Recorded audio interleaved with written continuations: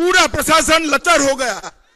देश भर में 7वां वेतन आयोग दे दिया। বাংলাদেশ থেকে আসা সকল হিন্দু শরণার্থীদেরকে নাগরিকত্ব দেবে ভারত।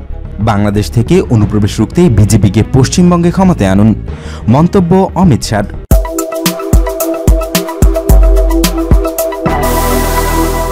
পশ্চিমবঙ্গে বিজেপিকে ক্ষমতায় আনুন, বাংলাদেশ থেকে একজন অনুপ্রবেশকারীও ঢুকতে পারবে না।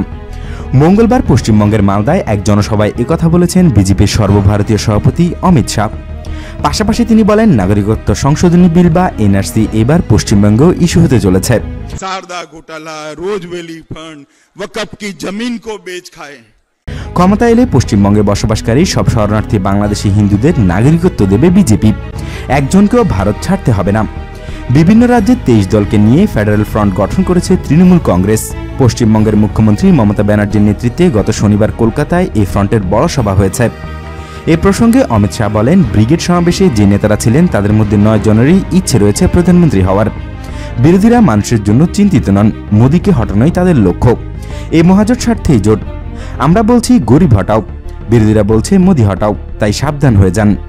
অমিত শাহ দুদিনে পশ্চিমবঙ্গে 3টি সভা করবেন। তবে 8 ফেব্রুয়ারি কলকাতার ব্রিগেড প্যারেড গ্রাউন্ডে ভারতের প্রধানমন্ত্রী নরেন্দ্র মোদীর সভা করার ঘোষণা দিয়েছিল বিজেপি।